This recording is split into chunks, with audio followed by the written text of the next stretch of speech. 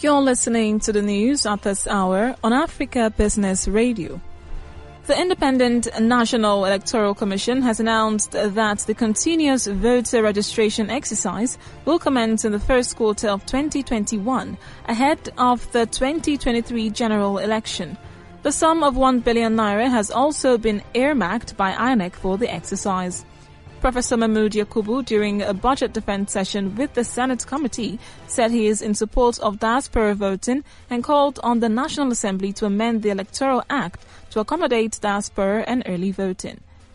The INEC boss is also seeking approval of the Senate to spend 5.2 billion naira for the special INEC fund to make up for the shortfall in the 2020 budget, which was cut because of the COVID-19 pandemic. That was the news at this time on Africa Business Radio. You can continue to listen live online at www.africabusinessradio.com or via our mobile app. I am Rachel Chijendu. Thank you for listening.